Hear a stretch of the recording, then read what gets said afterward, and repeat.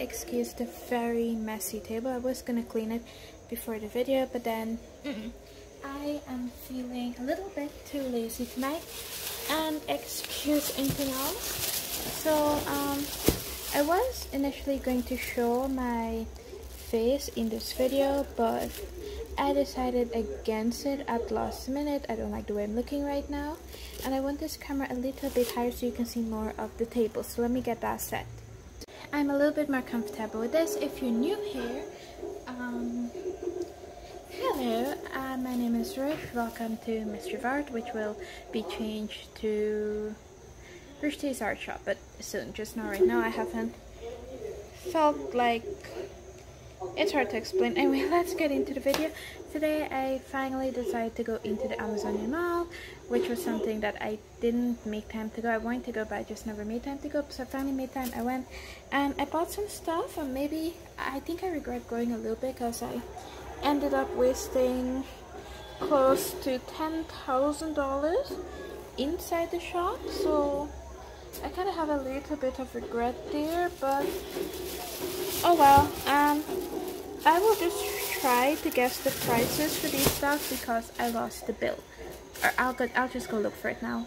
Yeah, apart from making this video, I'm watching Final Destination, so if you hear any noises in the background, that's what it is. I've got the bill here in the book. Some of the expenses, and I'll tell you what, I just put under the business expense. If you don't know this, well, I guess I should have mentioned this. I am sponsored by me, my own business, Rushdi's Art Shop, where I sell portrait painting, or basically any painting that you want, I sell. I will be uploading some videos of the recent painting that I've done. It was quite a handful. So to be honest, I didn't buy this stuff from the Amazonian Mall. I bought it from Massy, and Massy is right near it, so I will be going back to the Amazonian Mall to buy some stuff. Now, first thing to get out of the way, because this doesn't really contain the art, and I didn't realize how expensive this was, because like if I knew, I wouldn't have bought it.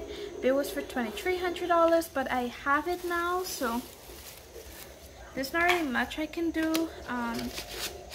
It's mine now. So why I bought it, I have to set up my portfolio to send in to someone trying to get a scholarship to go to this art school. So that's a little bit, I was always afraid of this when I was small. I'm still afraid of it now. So I'm going to be putting my portfolio in this lovely black binder that I hope I can clear. I've already dirtied it, so this just has to go to the side. And first thing that we're going to take out, because there's so much stuff left here. So what should we look at first? You know what? We look at paper first. So we have this canvas pad that you can use for any media. I need something to help me open this. It's a slight bit of a blade, but you know, you can't really see the blade because I am hiding it. So I just need to get this open to get my finger. I have no nails, so there's no way I'd be able to open that. So plastic, I guess, so that it doesn't get damaged. So I have a bigger version to this. I believe it's the same brand. I'll check later, but no, the one that I have is a little bit more different. The price for this Royal Art canvas pad, it was $12.80. The Royal canvas pad, $2.97 times 2. I don't know why they put that in there. It is 280 grams, 10 sheets. There's not really much to say about this, other than I'm going to be afraid of wasting it, so I have no idea what I'm going to paint tonight. Next, we are going to check out pencil, because of course, how are you going to pick up paper and not pick up pencil? You're going to need something to draw with. Now, you don't necessarily need pencil, and you can pick up those, well, usually we call them color markers, but they're the wood markers we call them, but they're color pencils. So if you're not comfortable with using these mechanical pencils, you can go for your standard pencil. Oops. Sorry, I'm a bit messy with opening the packaging, and I'm going to lose these teeny tiny cute erasers. I was going to say last, like anyway, I'm going to lose them. I am going to put them down somewhere, and then I'm not gonna find it. So they already have oh, you push from here, so they already have stuff inside. So we don't need to load anything in, we just need to put these up, and I have a container right here. I'm just going to put them into, and hopefully they stay there.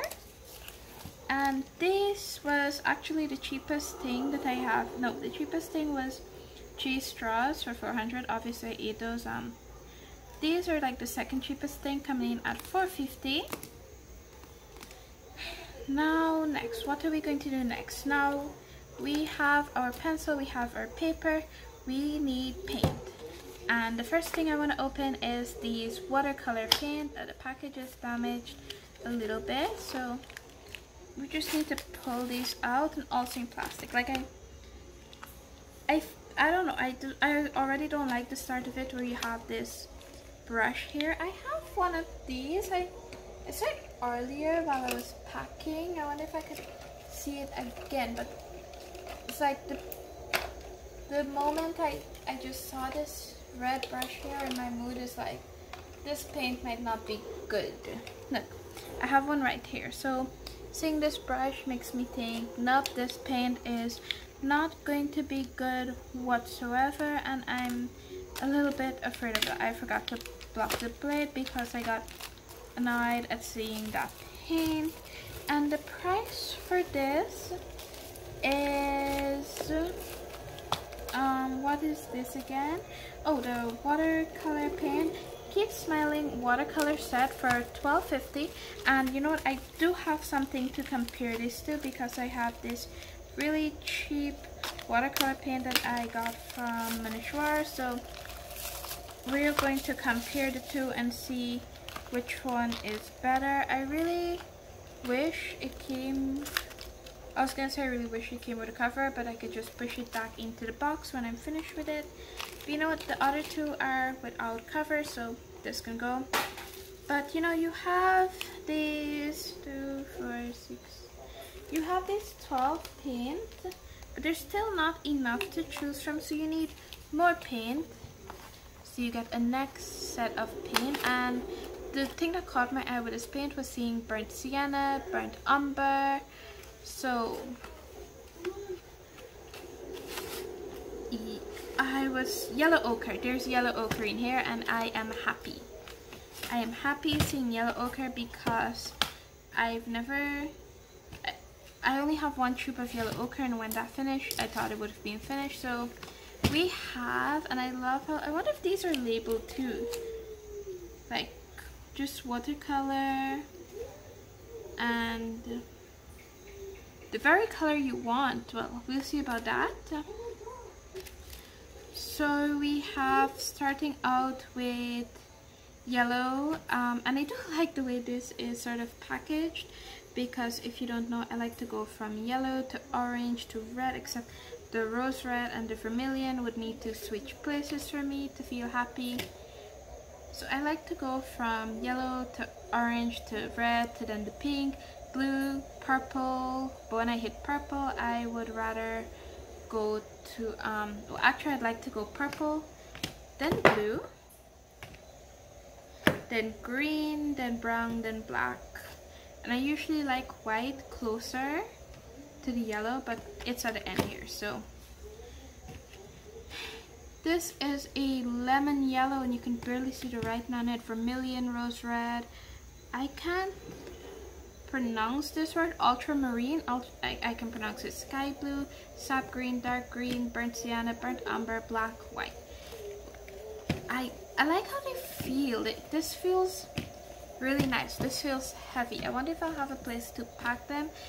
And I can't wait to open them to see how they actually look. So Now you have your paint, you need paint brushes. Oh, I forgot to tell you the price for this paint. The price for this paint is the K Paint Poster Color 12 in a set. It was for $15.40, $1,540. And then the last thing is the flat, they call these flat brushes, but these are not flat brushes, these are round brushes. Oh, they were for $2,100 then. Well, this is pricey. I wonder if the mistake on the bill is what caused this here, because this is not a flat brush. I know what a flat brush looks like, and this is not a flat brush. So this was $2,100, and I'm worried that I just wasted money here on this. I'm not sure if it'll be good or not. I do want a fun brush. I have an angular brush, I have the fiber type of brush, and I love the round brushes. These are round brushes. You can clearly see that they are round brushes. I guess you can mistake them for line brushes too. And let's take a look at the sizes. We do have a variety of size, starting with 12, obviously ending with 1. So it goes 1, 2, 3, 4, 5, 6, goes all the way up to 12. Of course, I'm going to take it out of the packaging, but let's just admire it, how it's so clean and white. And now I'm just going to go take it out. And it is refreshing. I guess expensive brush is nice, because usually when you take out a brush, and I'll show you, even though it's dirty now because I've been using it so often, who can I show you this? Okay, to be honest, Penta Korea was an amazing brand, and I hope I find it again. But there's another one that I like. I don't really like it. I can't even remember the name of the brand. Is it this one? Yeah, it's this guy. When you compare the two, there's a drastic difference between, but it's an unfair comparison. Well, these are the most expensive brushes that, no, they're not. I have two that were pretty pricey, and that's these two guys. I don't even know their name. They just have a number 2 and a number 6 written on it, and I love them very much. Like, these are the second most expensive brush that I own. And if you can afford to buy this brush, I mentioned the brand Penta Korea, but I've never found them again, and I wish I'd bought more, but that was so long ago. That was like 2014, 2015. So that was many years ago. And of course we have our dirty water here. So let's get into swatching. Should I use the pad to swatch? I'm not sure.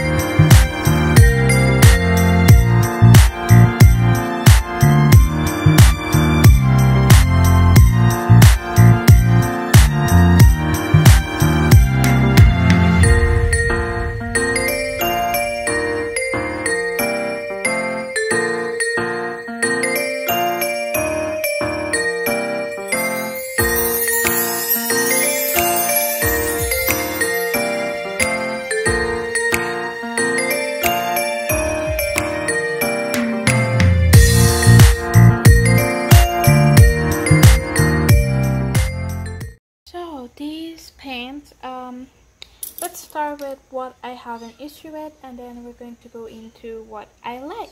And the first thing that I had an issue with is that, if you can see, these brushes are sort of like frilling, and you know, for $2,100 they should be better. Like this one is sorry, the things over here. This one is in a much awful condition, this one over here, and that's the size 6, the size 7, and the size 9. I don't like how it is, but overall they're pretty good. They're $2,100, so I'll make sure to take care of them. I don't usually buy paintbrushes like within this price range, and they do feel cheap and plasticky. Like this feels like I can break this easy, whereas this guy is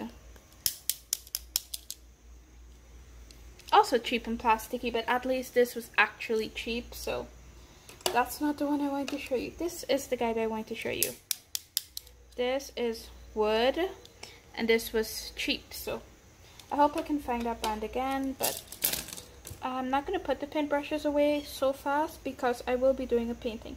Second thing that I find infuriating was that when I was pouring the paint out, as you can see, it came out like water. And I know you're going to say, hey, but it's water paint. I have other tubes of water paint, and it usually does not come out of the tube like that.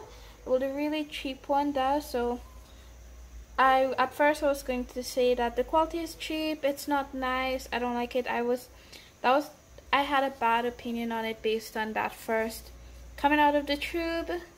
But then I swatched them and they are amazing. I like them. You know what, well, I haven't swatched the white because, to be honest, white in watercolor is useless. You want to go light, you add more water. You want to go dark, you add more paint. So with white being somewhat useless, the watercolors were amazing. I would definitely recommend you go buy this. But oh my, these colors, I swatched them. It was off camera sort of, but the white, it's so pretty. Even the yellow is so wonderful. It's so nice. And the thing is, it's just like a tiny amount of paint because it's so pigmented. A tiny amount of paint is going to take you a long way. And that concludes this video. I hope you guys liked it. If so, you guys should just give us a like. And if you're new here, you're not subscribed to the channel, what are you looking at the video not being subscribed to the channel? You should definitely hit that subscribe button and turn on notification. And I forgot to show you this cool little pencil thing that I have here. That is also a light. That's a paw, and it holds my pencil. So you turn it on, turned off. But that's not the only one that I have. This one here, it has a little pocket up here that you can put stuff in, but it has a light here that you can change. It's a bit dull because I didn't charge it, but that's not the only light. There's also a light to the side. Again, it's dull because I did not charge it. And it's a sharpener. It's really not that impressive, to be honest, but it's impressive enough for me. So those are two pretty nice things that I have on the table.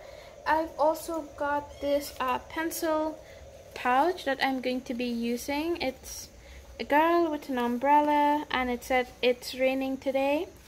So you open it, and ta-da!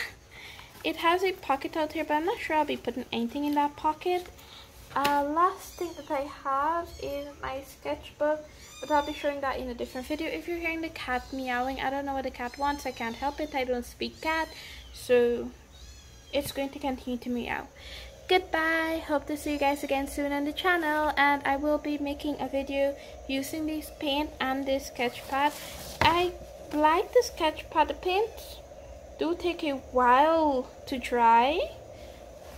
I think that's going to be the only downside about it, is that it's going to take a while to dry. But other than that, I really like it, and I can't wait to get into a painting video for you guys. Goodbye.